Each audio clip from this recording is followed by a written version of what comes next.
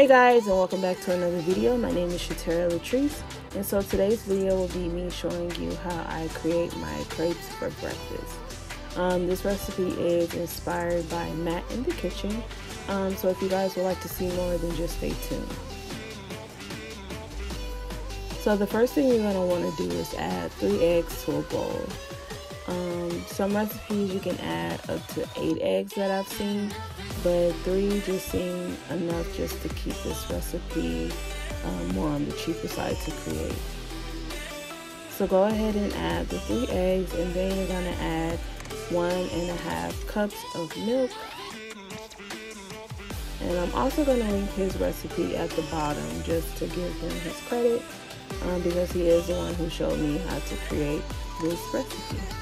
So I'm going to go ahead and add a cap of canola oil to this recipe, and we're going to give that a stir. Now you just want to stir it till it's blended very well, and it pretty much should be yellow when it's done. So maybe about 1.5 minutes or so. So next we're going to just add 1 cup of flour to the mix, and we're going to give that a stir. Now you want to make sure that you blend this really well, so that you don't have any bumps or any unstirred flour in your mixture. So just take your time and beat it well.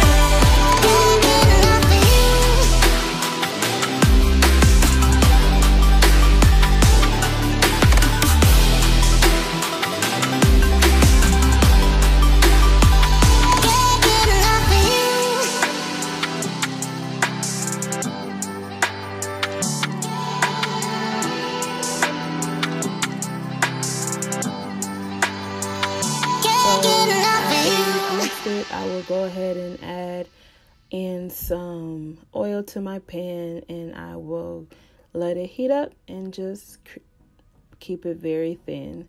Now sometimes my flipping sucks. It just depends on how much oil I have in the pan, but yeah, just be patient. Sometimes they don't come out perfectly, and the tip that I like to do is just let the edges get kind of done, and then I'll flip it over.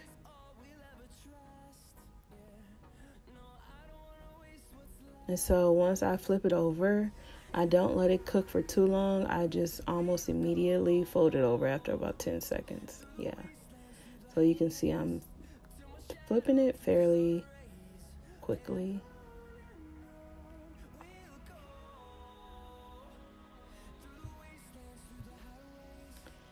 So they're super easy. You just keep doing the same thing over and over until you get the desired amount of crepes.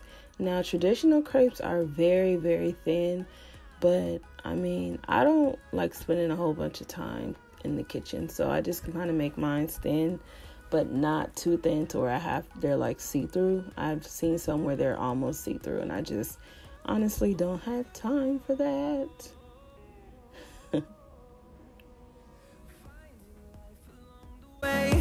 Melodies we haven't played.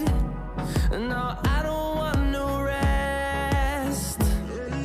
Echoing around these walls, fighting to create a song. I don't want to miss a beat. And on we'll go. Okay, and so the last thing we're gonna do is just add Smucker's jelly and a little bit of butter to a mini. You can add it to a bowl, but this is all that I had that was small enough at the time because I didn't want to waste a bowl. But yeah, this is just for me, so it's only 1 serving, and normally I don't even eat all of that. So yeah, you're just gonna add these 2 together, and then you're gonna put it in the microwave for increments of 30 seconds until they have gotten hot and melted the butter.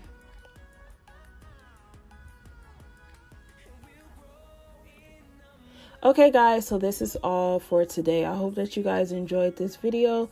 I do have chicken on my plate that was air fried, and this is just a quick breakfast if you want to do just a little bit more, if you have some more time. And I hope that you guys enjoyed this video, and I'll see you in my next one. Bye.